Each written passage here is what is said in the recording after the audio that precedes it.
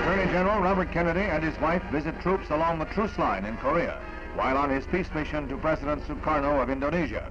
His troubleshooting trip is an attempt to have Indonesia and the Philippines meet with Malaysian leaders and discuss their territorial claims on that new nation.